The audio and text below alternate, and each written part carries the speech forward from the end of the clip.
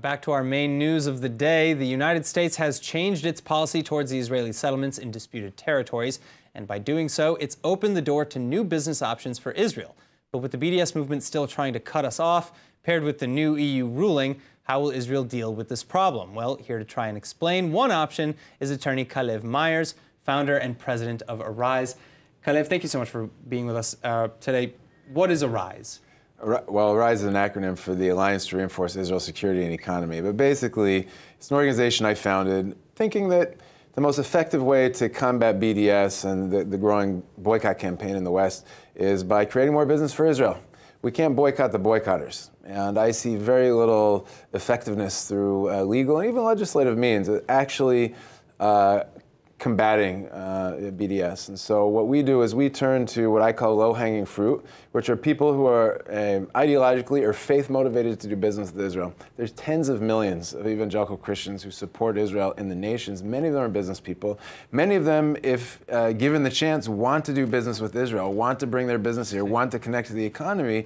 So we invite them to a large summit and connect them with Israeli entrepreneurs and Israeli technology. So really, instead of kind of combating the naysayers, you're just empowering those who are already on Israel's side. Absolutely, absolutely. We're a force multiplier for Israeli business. Incredible. And so we'll have around 600 business people from 50 different countries. On the Israeli side, we work with the Israel Export Institute, Israel Manufacturers Association, Israel Chambers of Commerce, the Ministry of Economic Affairs. We have a digital B2B matchmaking platform so people can find each other easily and do their own tailor-made matchmaking and then meet face-to-face and do business. And I understand you have an upcoming conference as well, yes. Is that correct? On December 4th at the Lago Event Hall in Rishon LeZion, we'll be having this group descend on Israel, hoping to do business with us. If there's Israeli entrepreneurs that might be interested in having meetings at our summit, meeting some of the people coming in, you can go to www.ariseb2b.com and upload your profile, and then you can look through the people who are going to be participating in our summit and see if there's someone you want to meet. Well, who are some of the companies or individuals that you're working with today? Today, so our participants include very large, medium, small businesses, again, from 50 different nations, spread across many, many different sectors. There are some, for instance, we have a participant who's in the executive leadership of Walmart, which is obviously a massive company. But then we have small to medium-sized businesses as well.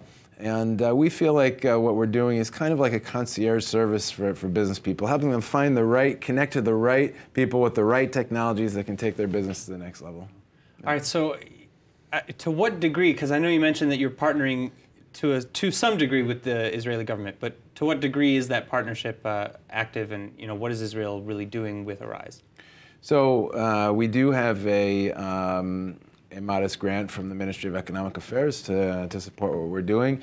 The Israel Manufacturers Association, Israel Export Institute, and the Federation of Binational Chambers of Commerce are also supported through the Ministry of Economic Affairs. So the government, I could say, is somewhat of a strategic partner in what we're doing. And so we're very excited about that. And going back to kind of what brought this all on, the Pompeo statement, yeah. He's saying we no longer per se, de facto consider the settlements illegal. How does that affect, Arise's mission statement and activities going forward? Well, I think it was a good step. It's certainly a step that our crowd supports. Pompeo himself is a devout Christian, just like most of the people around Trump. There's a strong evangelical Christian lobby in Washington that's really pushing the government to take these steps, whether there's the recognition of Jerusalem, our sovereignty over the Golan Heights. Now the latest announcement by Pompeo. Everybody's excited about this. And it'll be interesting to see what happens. This comes, of course, a week after the European Union, the Court of Justice made this decision regarding labeling of products going into the European Union. But again, I'm not sure that that's the biggest struggle as a legislative or legal struggle.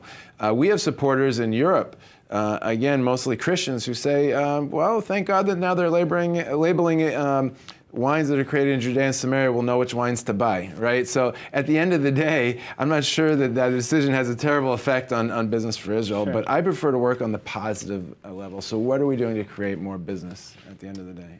All right, well, good luck to you and your organization. It sounds incredible. Thank you so much for coming in. Thank you very much.